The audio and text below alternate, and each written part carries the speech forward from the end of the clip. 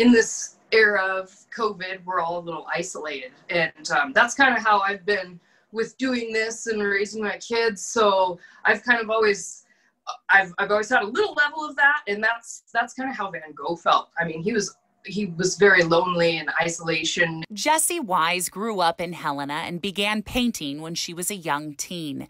She used painting as an avenue to handle stress in her life, and she found inspiration in Vincent van Gogh. More in my adult life, I would say.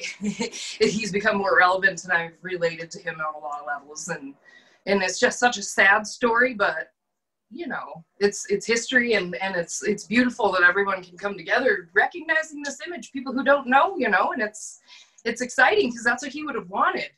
When the coronavirus pandemic hit, Jessie was furloughed from her job. She went through a difficult divorce, and despite her family asking her to leave her art behind, she pressed on. These helped me get through that big time. You know, I've never left my town, so it's a blessing and a curse sometimes, but it's home and I don't ever want to leave.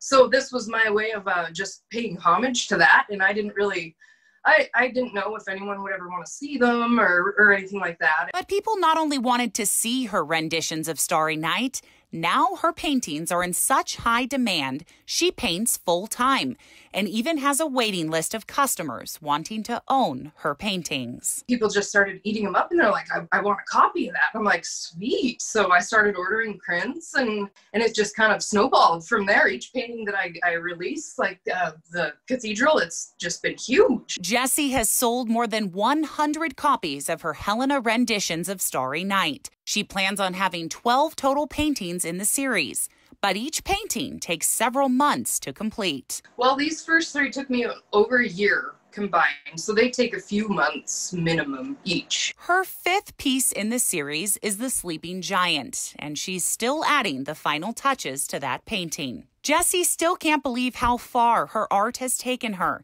and she's sure Vincent would be proud. This is just opened so many doors. I've met so many new people and heard so many stories, and I just think that he would love what's come out of this. In Helena, Jessica Nelson, MTN News.